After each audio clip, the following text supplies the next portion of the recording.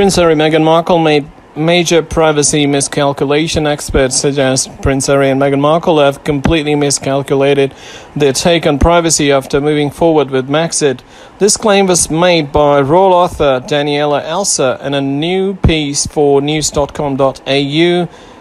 He claimed, "What is more interesting here is the paparazzi situation, which is to say there hasn't been one, not a single image has emerged of William and Kate either flying to France or on French soil, which is a far cry from the days when Fleet Street and photo agencies' most rapacious and relentless snappers